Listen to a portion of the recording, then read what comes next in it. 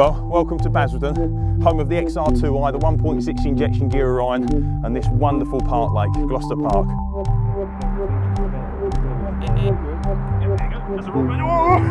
The rod's nearly gone. Not quite double figures, but does it matter when they look like that? That is absolutely perfect. One of the nicest looking commons I've ever seen. Seems like I'm doing something right today. Whew. Makes a change, doesn't it? Right. We've been here about 3 hours now, and I reckon I've had the rods in the water a total of about 45–50 minutes. It literally is rocking off straight away. I think. Yeah, that's a really poor bite, that one. Let's go right down the lake. Where's he going? Uh-oh. Right, we're going to lose. We're going to hit the clip soon. Come on, one more roll, one more roll. Oh, look at the side of